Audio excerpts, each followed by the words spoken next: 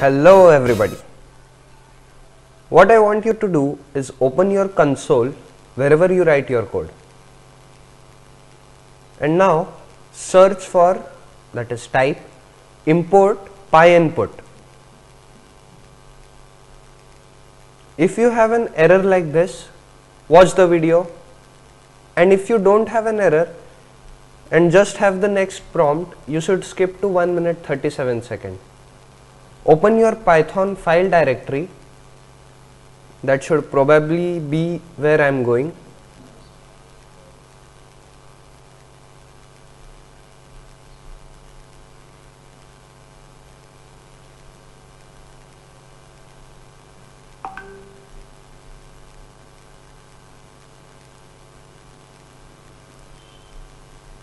Now, after coming to this directory, I want you to press Shift and right click.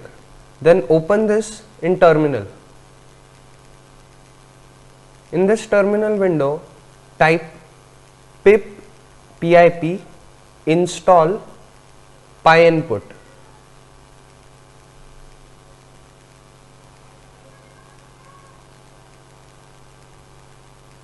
Now, as you can see, it has been successfully installed.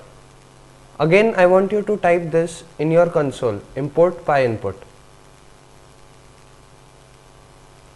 This time you shouldn't have any error. Yes, we don't have any. Now we are good to proceed to our code.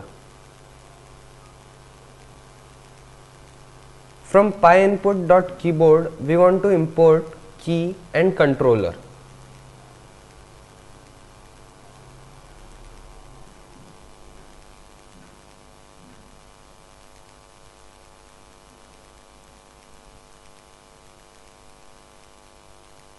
Let us make the variable keyboard as our controller, C capital.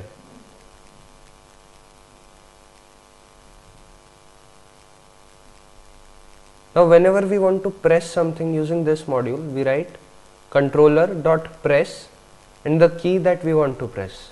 So in this case, let's press A and execute the program. So as you can see, before completion of the program, we have A typed there. Also, when we are using multiple presses, we should also remember to release the key. Otherwise, it's just keeping on pressing other keys. Now, you can also type sentences using this module. The syntax is keyboard.type and then whatever sentence you want to write. So let's just say this is typed in Python and execute the code.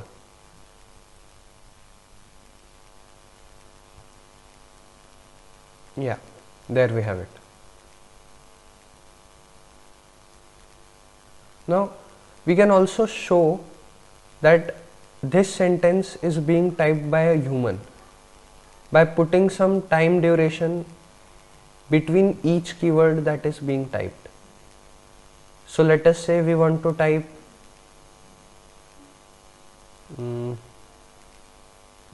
Python says thank you guys for watching.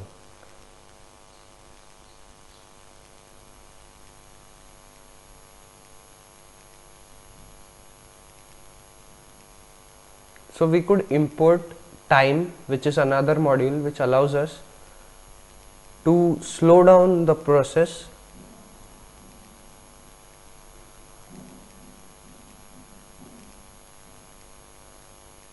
for letters in A, that is in our sentence.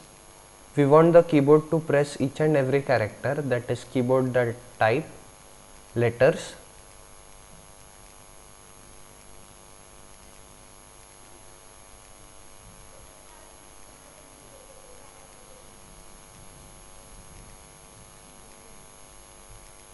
Time.sleep 0.2 seconds, that is after each character it would take a 0.2 second break, and now we execute our code. As you can see, beautifully it's typing. Also, this will work if you are on any other screen. For example, we can say time.sleep for 5 seconds and then execute it.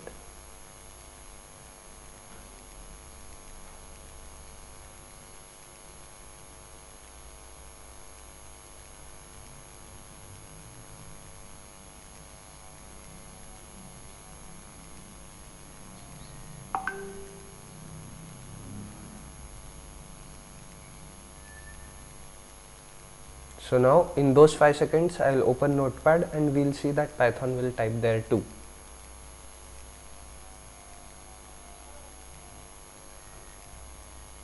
There we have it. Now Python is typing.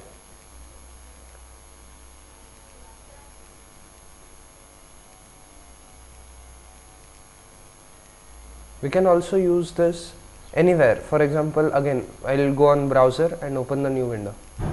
There we have it. There it goes. So this is how it works. Thank you for watching.